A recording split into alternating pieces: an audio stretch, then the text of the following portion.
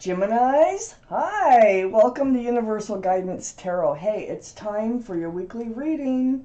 I'm going to shuffle these cards very well. If any flip over, fall out, fly out, I'm putting them back in the deck until I switch my shuffling around to allow the cards to come out. They're very, very slippery, and sometimes I have trouble just hanging on to them. So here we go. I feel like I've got a grip now. We're going to shuffle for Geminis. Let's find out what you can expect coming up in your lives. Oh, there's a flipper. Let's find out what you can expect coming up in your lives for Geminis. And another flipper. My goodness, they're going crazy today. I need a couple more shuffles. For Geminis, please. Universe. What do they need to know? For Geminis. What do they need to know? Once we're done with this reading, we will pull out a message from your guardian angels and spirit guides and see what they have for you. This is a two-part reading. The overall energy of this reading will be the middle card in the first part of the reading. It's also a general reading, so it's not going to resonate with everybody, but you can take from the reading what does resonate, or think about a private reading. Just send me a text or an email, and I will get right back to you if you'd like a private reading, which is sent to your email address, by the way. So let's get started for Geminis. Please, universe, give us the cards Geminis need for their weekly reading. Please, universe.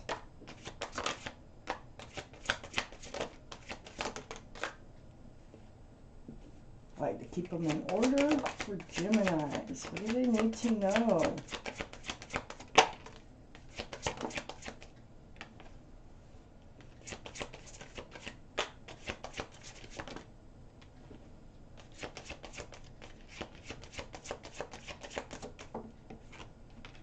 Flu. Okay, let's see what we have here for our Geminis. So I put the cards down in the same order that they come out of the deck. All cards are male or female, and all the kings and the queens are very mature in their thinking. Your overall energy is a Four of Cups. Someone wants to come back into your life, but you really have serious doubts or are really thinking hard about it. So this is what we're going to talk about in this reading. We have a few cards left to go towards the second part of your reading. So the overall energy here is the Four of Cups. There's that offer being presented to you. But you're looking at it as if it's a dead cup of love. Like, you just don't see any hope there for it. But you might be contemplating, like, what would it look like in moving forward if you were to accept this cup of love. So I'm going to keep reading. Let's find out why the Four of Cups surrounds your entire reading. I have the Nine of Wands up in your highest energy. Yeah, you've been carrying a burden here. This is a burden of fresh starts and new beginnings. I have a feeling this person has been in your life before.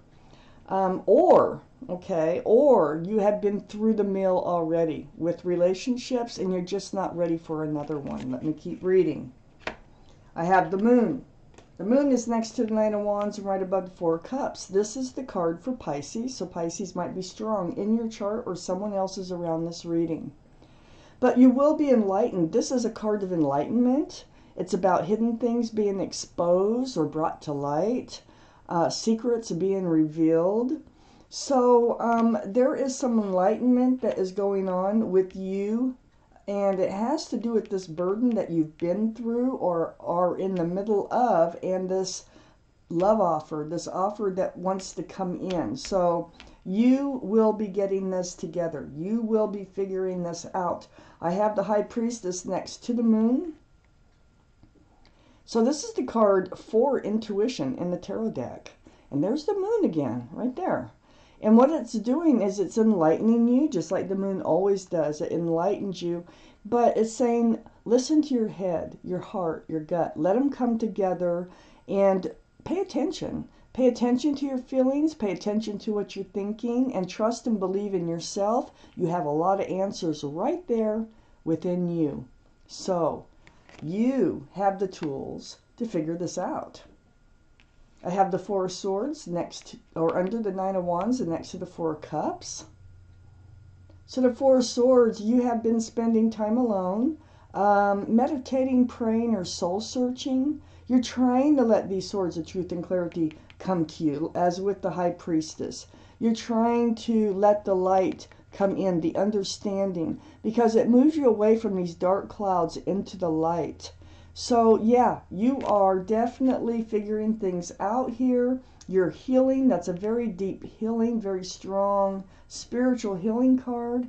And on the other side of the Four of Cups is the Four of Pentacles. So the Four of Pentacles is under the High Priestess. And, you know, this is about hanging on to your pentacles. Hang on to what you've got. You know, you may have been through the ringer. You may have been through some heavy situations here about moving forward in your life. But you have pentacles. Hang on to them. And I tell you, if somebody wants to borrow money right now, it's not a good time to lend it out if you want to be paid back, okay? Hang on to your pentacles. You are grounded. You're secure. You're stable. You have a lot going for you already.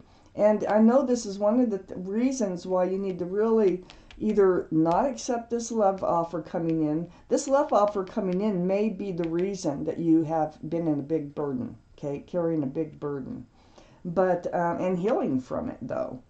So I have the Six of Wands under the Four of Swords. The Six of Wands is the card for success in love. So all those wands coming up in the background are people who love and appreciate you. And they're celebrating love with you. That wreath right there can symbolize engagement. So it's a very celebratory card. This is where you want to be. This is what you want. It might be coming in. Let me keep reading. I have the Emperor next to the the Six of Wands and under the Four of Cups. This is the card for Aries. Aries might be strong in your chart or around this reading. But this is about you figuring out who you are. This is what you're doing. You're healing. All these swords of truth and clarity are coming to you. You know what you want. I think you really see things more clearly now. I think the moon is doing its job in enlightening you about what is good for you, what you want, what you don't want. And you're going to hold true to yourself. Okay? So the Emperor is very well liked and respected by others, so you are. And so you're going to figure this out, and you're going to hold true to yourself. I have the King of Cups next to the Emperor and under the Four of Pentacles. This is water. Pisces, Scorpio, or Cancer might be strong in someone's chart around this reading. That gives us two for Pisces if we're counting. But the King of Cups here, the energy is what's most important. This is you. You have a huge cup of love. You have one. Do you want to hand it out? Because you know if you accept this other cup, you'll be handing out your cup. And you're holding it close, very close. You're not reaching out with it. So it's like, I almost feel like this reading is saying, just hold on to your pentacles, hold on to your love for now. Know what you want, and I know you want success in love. Get through this healing process with whatever was going on here with somebody else. And follow your intuition, man. Your intuition is really going to help guide you forward. I need more cards for this reading for Geminis, please. Oh, they're there. They're all there. Okay, let's take them out.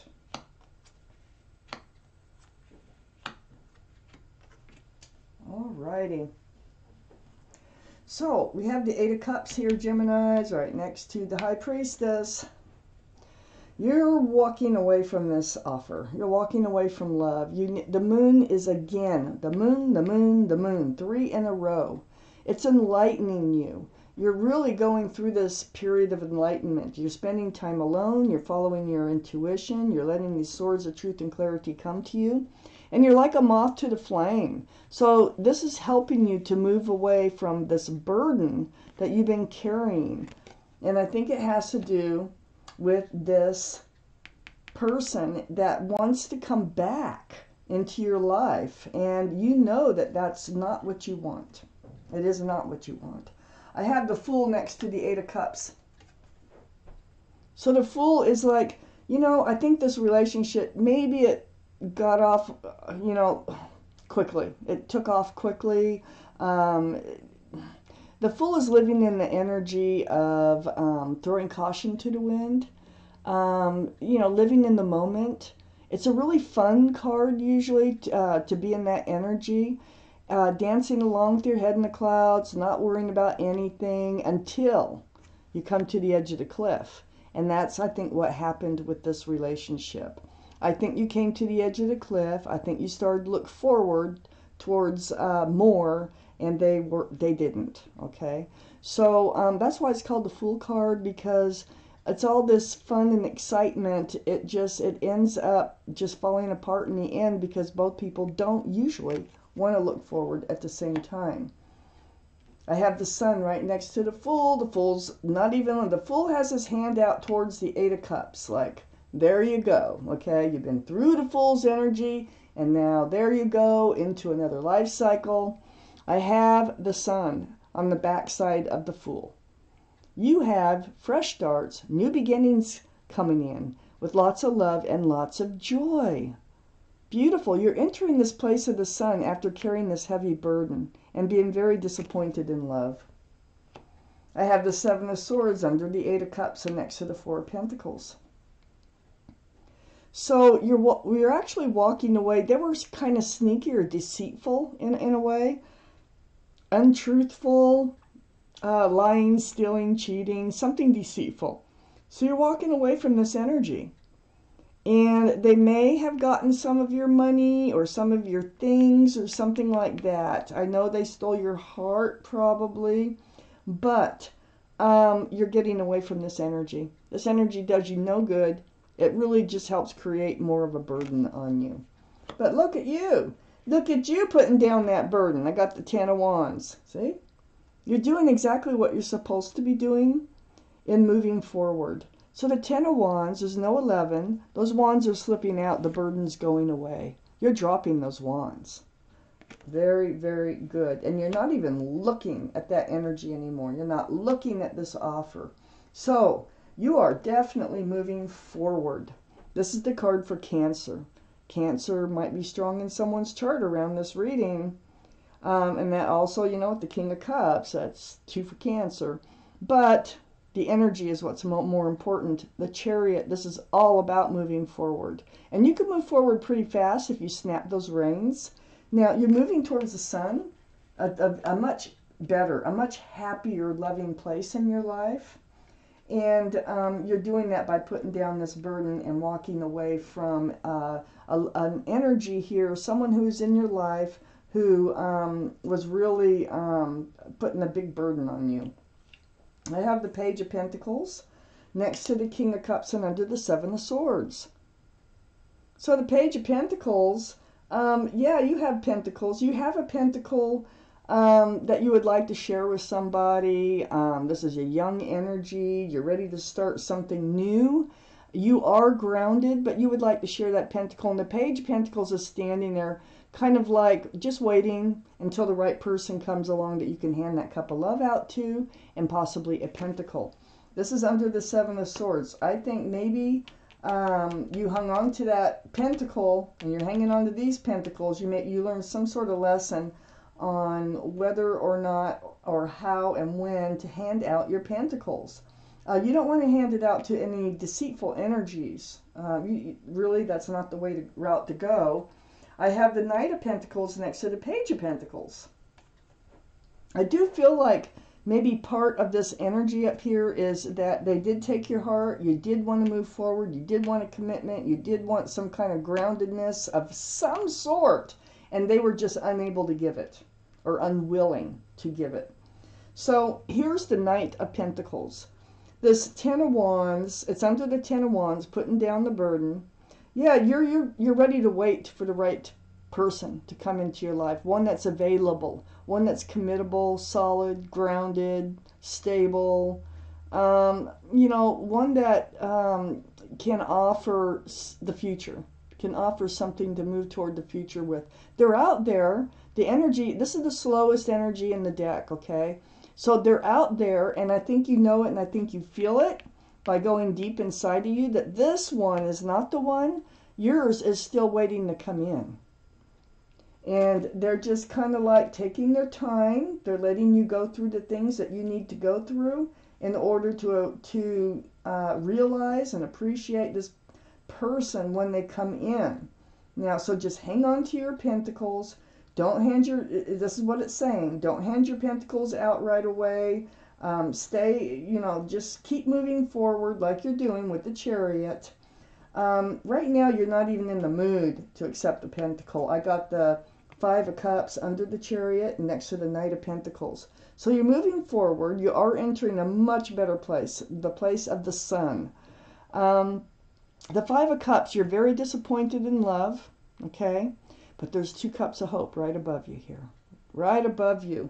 So, you know, you're moving towards that area. But first you need to finish healing here. And it looks to me as if there is someone out there, someone in the distance here who has just not come in for you yet. But you are getting ready to move forward. You are learning what it is that you want from life, what you don't want from life. You want success and love, and you weren't getting it here. So you're not going to let them come back in and hold you back from moving forward in your life. So that's kind of basically what this is about. You're going through a lot of healing. Trust your intuition, which I think you're doing here, and moving forward and knowing what to do. You're very disappointed in somebody here, and you're moving on. That's what this reading is about.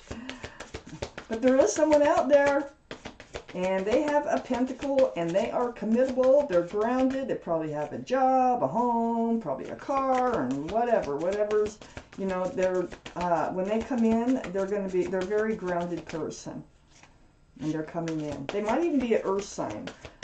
Because the Knight of Pentacles can be Taurus, Virgo, or Capricorn. So that's a maybe. It's the energies that really matter here.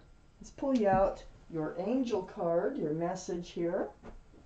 Let's see what they have to say. This may or may not have to do with this reading, but we're going to find out what it is they have to say for you. We have the Seven of Action. So I'm going to read it to you. You're being called upon to claim your personal power. Feel confident, as your angels will give you the strength to say no when it's the right thing to do for yourself. And that's what this overall energy is. It's refusing, it's saying no to that offer. Your struggle may actually stem from an unresolved inner conflict rather than a conflict with others. So yeah, it does. It did feel like you have a lot to think about here, but I think you're resolving this inner conflict. You know, it might be about how you're moving forward. You might be going through a change, a transformation of sorts on how you're looking at yourself, your life, and what you want, and how you're going to move forward. So that's a big deal. So Geminis, this is your reading. Thank you for watching Universal Guidance Tarot, and I want to thank my guardian angels and my spirit guides for helping me deliver you this message.